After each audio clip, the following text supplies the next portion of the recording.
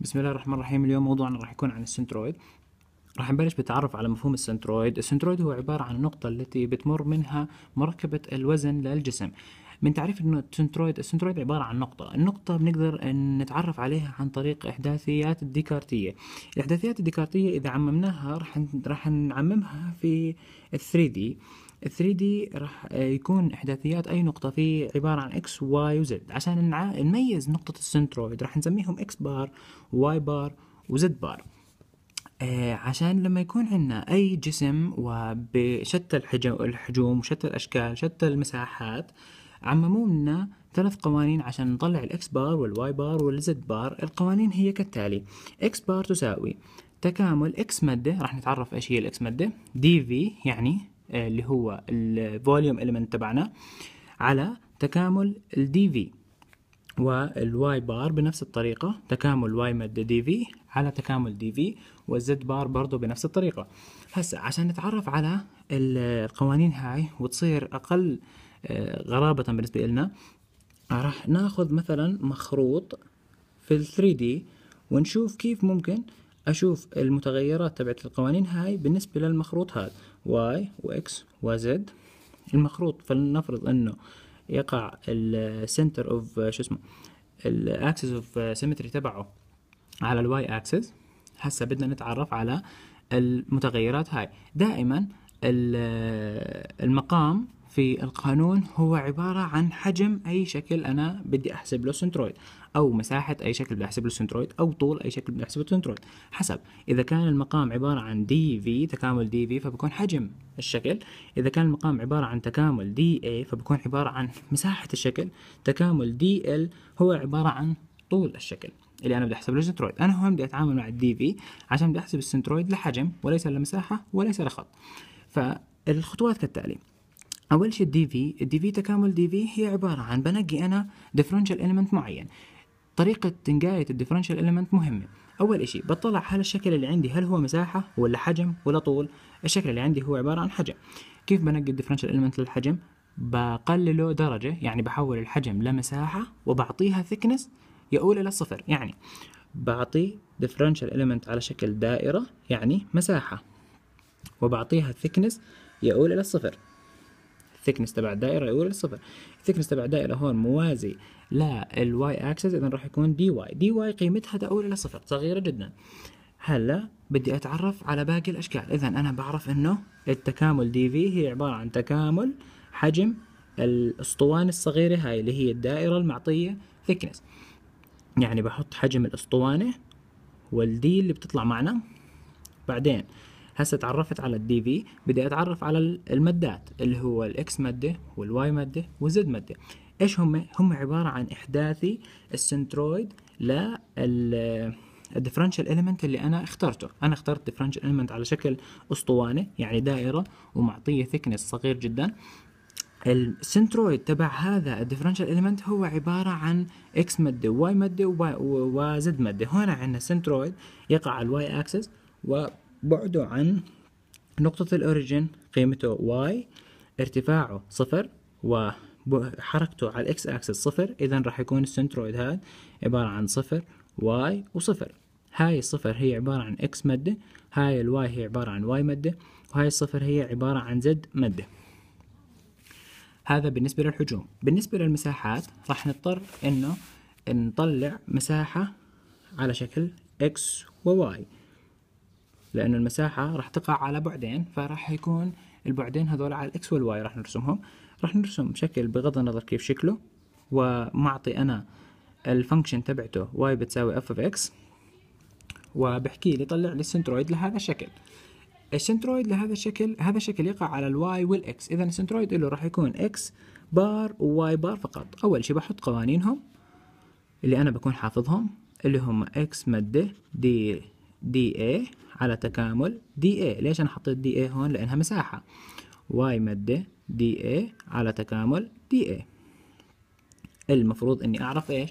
دي اي واعرف المادات عشان اعرف اكامل واطلع قيمة اكس بار وواي بار. طيب اول شيء حكينا بفرض انا ديفرنشال اليمنت معين. كيف بفرض الديفرنشال اليمنت؟ الديفرنشال اليمنت فرضه سهل جدا، بس اقلل درجة الشكل. يعني هو مساحة راح اخليه خط، هي خط وراح اعطيه ثيكنس معامد له ويؤول الى الصفر، ثيكنس صغير جدا. الثيكنس هون موازي للاكس اكسس، اذا راح يكون دي اكس، وارتفاع هذا الشكل من هون لعبين من الاكس اكسس لعبين ما خبط في الفانكشن، اذا راح يكون ارتفاعه عبارة عن واي على مسافة اسمها اكس، راح يكون ارتفاعه اسمه واي، لانه هاي النقطة راح تكون اكس وواي، اكس وواي، ارتفاعه واي والبعد تبعه اكس. اذا انا هون عرفت السنترويد تبع الديفرنشال اليمنت تبعي. ليش؟ لانه هذا عبارة عن مستطيل، فالسنترويد تبعه راح يكون واي على 2 واكس. يعني الاحداثي تبع سنترويد تبع الديفرنشال اليمنت اللي هو اكس مادة واي مادة هو عبارة عن اكس وواي على 2. هيك نعرف كل الحل. ضل علي اطلع دي اي. دي اي هي عبارة عن مساحة الديفرنشال اليمنت. الديفرنشال اليمنت عبارة عن مستطيل، مساحته عبارة عن الطول اللي هو واي في العرض اللي هو دي اكس. دي اكس خلاص نحل كل السؤال. اذا اكس بار بتساوي تكامل من اكس مادة اللي هي طلعناها اللي هي اكس في دي اي اللي طلعناها اللي هي واي دي اكس على تكامل دي اي اللي هي واي دي اكس. بحط قيمة واي اللي هو اصلا بكون معطيني اياها اف اوف اكس فانكشن بدلالة اكس، و واي بار بتساوي تكامل واي مادة اللي هي واي على 2 طلعناها في دي اي اللي هي واي دي اكس على تكامل دي اي اللي هي واي دي اكس. تمام؟ هيك بنكون احنا عرفنا كيف نطلع السنترويد للحجوم وكيف نطلع السنترويد للمساحات، ولكن احنا بحاجة لمثال عشان نفهم الموضوع بزيادة. هسا المثال راح يجيني كالتالي. المثال بيجي بيحكي لي determine the centroid of the shaded area، يعني بيعطيك area معينة في شو اسمه محور ديكارتي معين، وبحكي وبضل لك اياها وبحكي لك طلع لي السنترويد تبعها. هسا بالبداية خلينا نرسم الاريا اللي هو بده اياها اكس وواي. اذا الاريا اذا هي عبارة عن 2D، والاريا بهذا الشكل راح تكون معطيني هاي الاريا هيك، محدد لي اياها على الاكس اكسس بقيمة 1. هون هاي الابعاد عبارة عن 1 وهاي 1. بغض النظر عن الوحدات، السنترويد عبارة عن قانون ما له دخل بالوحدات، بيطلع لك السنترويد بشكل بدون وحدات، يعني رو بيطلع السنترويد.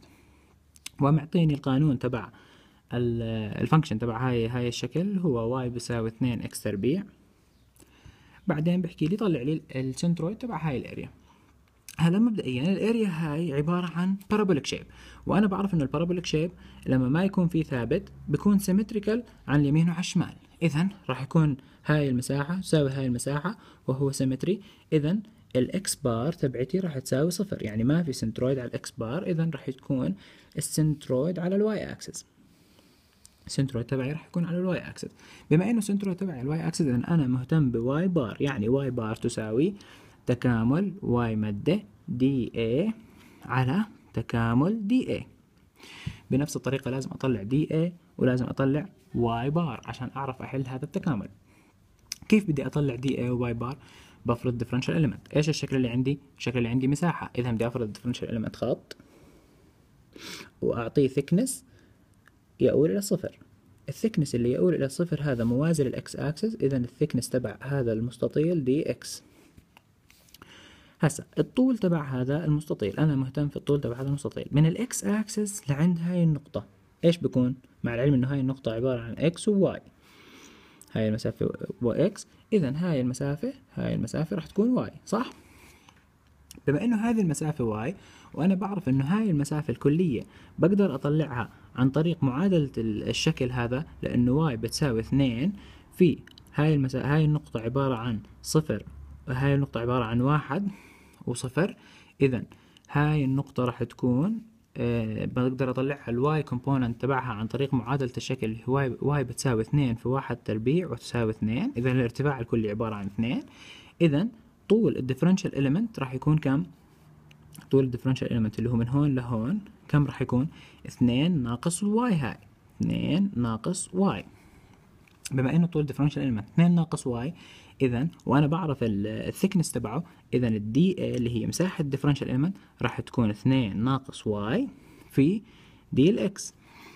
بما انه هاي 2 ناقص واي في دي الاكس، اذا انا عرفت الديفرنشال إليمنت تبعتي، المساحة تبعتها اللي هي دي اي، وانا بقدر برضو اعرف الاكس مادة والواي مادة تبعتي. كيف؟ لانه هم عبارة عن الكومبوننتس تبعين السنترويد للديفرنشال إليمنت. يعني هون هسا السنترويد للديفرنشال إليمنت هو عبارة عن اكس بار وواي مادة واكس مادة. انا مهتم بواي مادة. واي مادة هي عبارة عن منتصف هاي المسافة. هاي المسافة كلية 2 ناقص واي. هاي اذا هاي 2 ناقص واي على 2. بما انه هاي 2 ناقص واي على 2 وفي عندي المسافة اللي هون، اذا احداثي تبعنا اللي هو واي مادة راح يكون 2 ناقص واي على 2 زائد واي اللي هي اللي جاية من تحت، زائد واي. فبكون الجواب الكلي تبعي بيساوي 1 ناقص واي على 2 زائد واي، ويساوي 1 زائد واي على 2. هاي واي مادة تبعتي. وبنفس الشكل هسا ايش اللي لازم اطلعه؟ هذا التكامل وهذا التكامل، واقسمهن على بعض بيطلع معي الجواب اللي هو واي بار. اول اشي تكامل دي اي بيساوي تكامل، بوين قيمة دي اي اللي هي 2 ناقص واي دي الاكس. هاي دي اكس وجواتها واي، اذا لازم احول الواي لاكسات. اذا تكامل 2 ناقص 2 اكس تربيع دي الاكس. من وين جبتها؟ هاي جبتها من المعادلة تبعت الشكل. والحدود التكامل تبعتي من سالب 1 ل1 اللي هي من سالب 1 هاي للواحد هاي، وبيطلع معي قيمة هذا التكامل 2.667. بطلع التكامل عادي كأنه طلعناه بالتوجيهي. وثاني تكامل لازم اطلعه اللي هو تكامل واي بار دي الاي، ويساوي تكامل واي بار انا طلعت قيمتها اللي هي 1 زائد واي على 2 في قيمة ال دي اي اللي هي 2 ناقص واي دي الاكس، ويساوي لازم احول هذول لاكسات.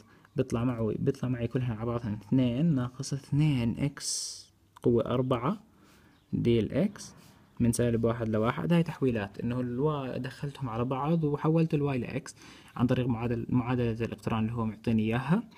من سالب 1 ل1 بطلع قيمة التكامل هذا 3 و2 بيطلع معي. بعدين واي بار بتساوي نفس القانون هذا بعوض فيه، اللي هو بيطلع الجواب معي 3.2 على 2.667، ويساوي 1.9.1998 متر. بكون أنا هيك خلصت الحل.